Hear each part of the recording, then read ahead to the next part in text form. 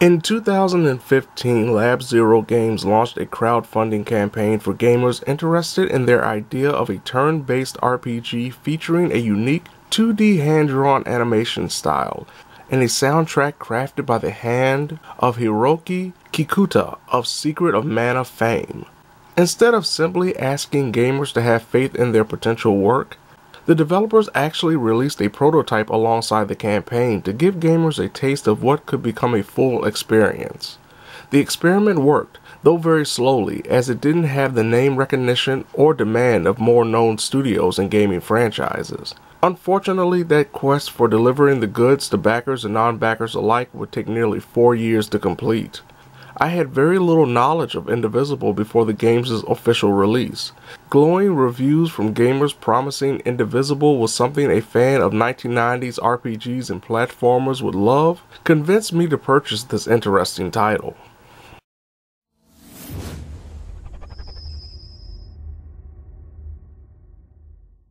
Though Indivisible isn't the largest RPG, the amount of depth put into the world and exploration definitely rewards players who decide to backtrack when given the opportunity. Taking control of Ajna, the player must journey into the unknown after her village is burned to the ground, and she discovers a great power hidden within her that allows for potential teammates to physically enter her mind, to live until it's time to throw down with a variety of enemies. The sights, sounds, and slashes produced before the credits rolled took around 25 hours to complete, with yours truly recruiting every playable character and all of Ajna's abilities.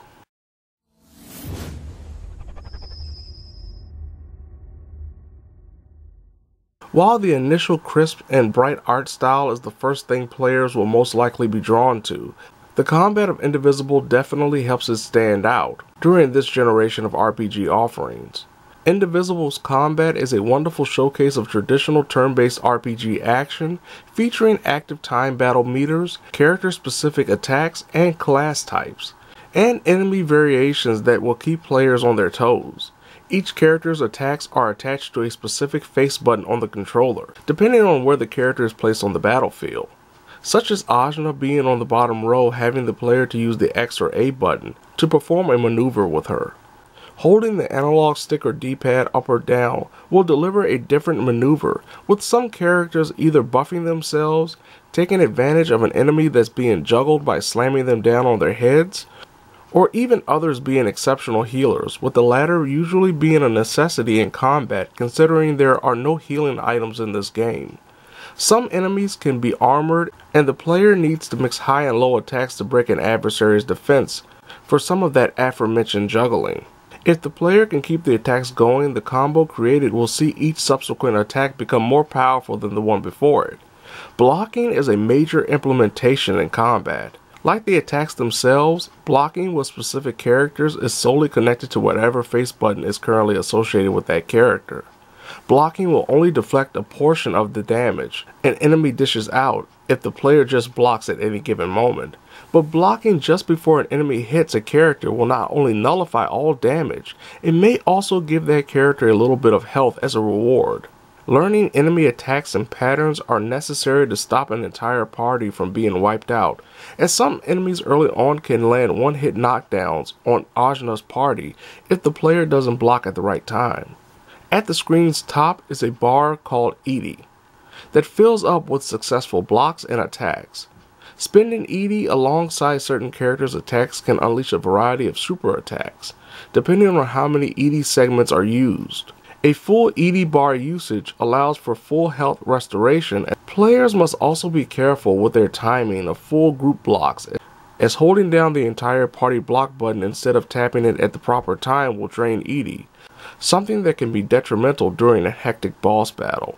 But there's another half to Indivisible's gameplay. Platforming in Indivisible takes a major precedent, especially in the latter half. Throughout Ajna's journey, she will gain specific abilities and items, like being able to run through cracked walls and hanging from the side of a ledge with an axe respectively, to progress through some of the very dense maps. As the game progresses and Ajna's abilities become more hefty, the game throws some rather complicated scenarios at the player that will challenge their skills in regards to blending all these abilities and items together to keep Ajna from falling and losing a lot of health. The The soul collectibles to be found are connected to platforming, with these red orbs allowing for Ajna to increase her attack power or defense capabilities, as there are no weapon or armor upgrades, and leveling simply increases a character's health. To gain max attack and defense, the player will have to backtrack, as certain sections are blocked off due to Ajna not having the proper abilities. Platforming also plays a role in certain boss battles, with the player being pulled out of combat to traverse a certain area in Ajna's chase to continue the fight. It's a unique decision and can be a nice change of pace. Unfortunately, some of the platforming in the latter areas take almost too much precision and can leave a player repeating the same sequence multiple times without the understanding as to why their strategy isn't working, or why Ajna can't use certain abilities like swinging her axe twice in one jump. There are also no fast travel points that could have been easily implemented, thanks to the various save points littered around some of the most grandiose areas. The narrative isn't necessarily remarkable, but done mostly well, with some pacing issues at the end. The most positive aspect about the game's story is Ajna's character development. When the story begins, it's obvious she's a person hopeful in her quest to become the strongest fighter she can be, opting to use violence as a way to solve all of her problems. Ajna discovers the destructive power of a single person's aggressive actions, and it changes her, as well as the story's presentation. The story is also rather shockingly inclusive, with some character choices that will definitely catch the player off guard. Thankfully, there's a good amount of humor provided as well, including the animations of certain enemies when struck, and early companion Razmi's very dark mindset. While it's obvious the developers didn't want to burden the player with a narrative too extensive, it would have been nice if some of the other characters the player is able to recruit got a little more backstory or development in general. As expected considering his works in the past, Kikuta's composed soundtrack is truly exceptional, featuring one of the best final dungeon themes of the entire generation, if not of all time. Very few games come from the depths of development hell, and actually reach the high level of promise initially expected from it, that would get fans excited about the game in the first place. Indivisible is definitely one of those games.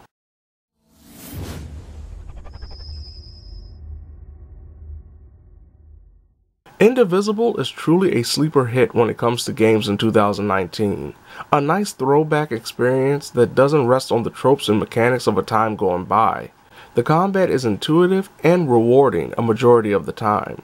The platforming is a mixed bag, with the early and mid portions being a better example of enjoyable gameplay than what's seen in the final dungeon.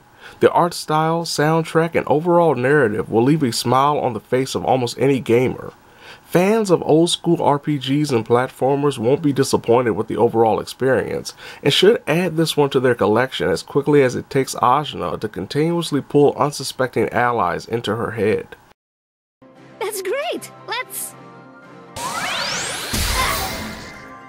Again? Sorcery! From one cage to another. It's not really a cage. It's just Ajna's weird brain. This is Mom. He's in my lantern. You're in her inner realm. You'll figure it out. Hi! We're here too.